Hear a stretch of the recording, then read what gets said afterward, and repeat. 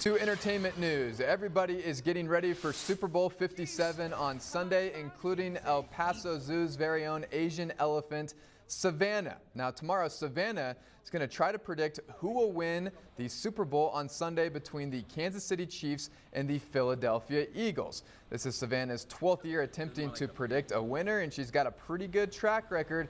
She's gotten 8 out of 12 correct, so we'll see where she goes with this year's pick. And it's finally Super Bowl weekend, and thousands of football fans continue to pour into Phoenix for a lot of fun and, oh yeah, some football on Sunday. Until then,